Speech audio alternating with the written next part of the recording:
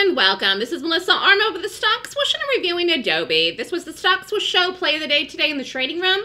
And I also called an option in this too, actually two trades, but this is one of the ones that I had been watching. It did have earnings last night. I was thrilled to see this last night.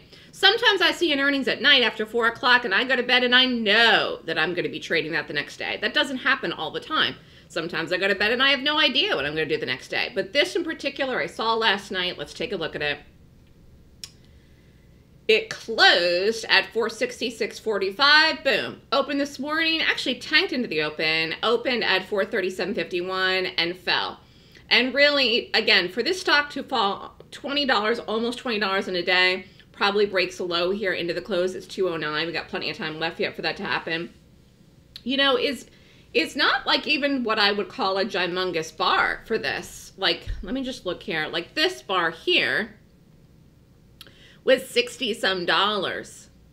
Like, we're 1/3 of that today. Do you know what I'm saying? This bar here, well, this was less than that bar. But this bar here was more than this bar. So again, this bar could look similar to that bar by 4 o'clock. And if it doesn't, it's going to continue to drop until tomorrow. So I also think the market's lower too, which I have been predicting. So again, it was a fake rally. I know it lasted a week, but it is what it is. It wasn't a real rally. What do I mean by real or fake? When I say a real rally, I mean a rally supported with institutional money. I did not read it that way. I was perfectly willing to step aside and wait until see what really was going to happen, if we were going to continue. And if I saw the institutional money coming in a bullish gap, I was perfectly willing to go along with it happen. I looked every day. I was looking so hard I had a headache. I mean, but the reality was I didn't see it that way. And I think I will turn out to be right after all. So we shall see. We shall see. Is Adobe getting some help from the market? Maybe, but this would have worked anyways. And again, the market actually this morning was green while this fell, which was gorgeous. Dream target on this, again, as far as the option goes, 400.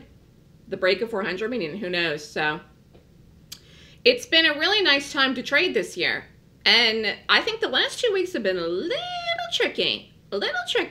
But we've managed to get our way through it, and there's times to go heavy into trading, and there's times to pull back.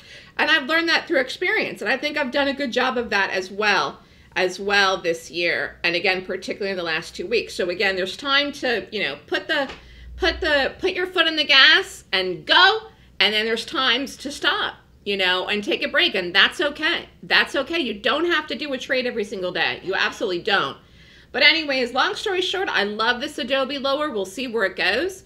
If you're interested in more information and you want to sign up for the Golden Gap class, it's this weekend, March 26th and 27th. Have a great day, everyone.